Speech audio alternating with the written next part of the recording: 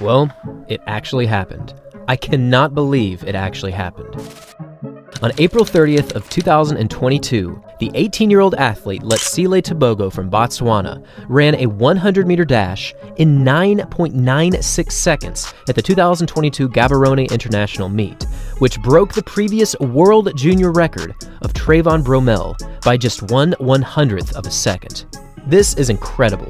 Now, before this race went down, Bromell had been the only junior athlete ever to break the 10-second barrier for the 100 meters, as he achieved a time of 9.97 all the way back on June 13th of 2004. But now, we have another very elite athlete joining this club, and his name is Letsile Tebogo.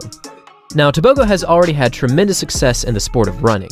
In 2021, he was the world junior champion in the 100 meters, clocking a time of 10.19, and also in the exact same competition, he placed second in the 200 meters, hitting another solid time of 20.38. This kid has been on fire for the previous 12 months, and after yet another super exciting buildup during the beginning stages of this season, Tebogo has fulfilled an incredible achievement that only one other junior athlete ever has achieved. But unlike Trayvon Bromell back in 2014, Tebogo did something a little bit different during this race, as he literally jogged his way to this 9.96. Just look at this closing stage. He's really not even running at all.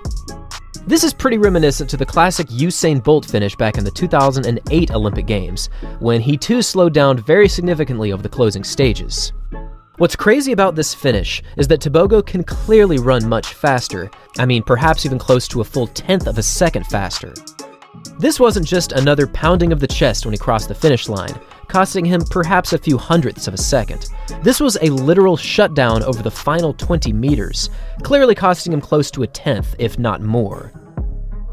Tebogo looks really fit right now, and I would imagine that if he had run through the finish line, he could have gotten pretty close to a sub 9.9 second performance. But I guess we will just have to wait until his next race, and until that time, I want to hear from all of you.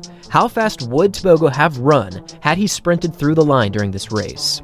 Leave your thoughts in the comment section down below. Thanks for watching, everyone, and as always, until next time.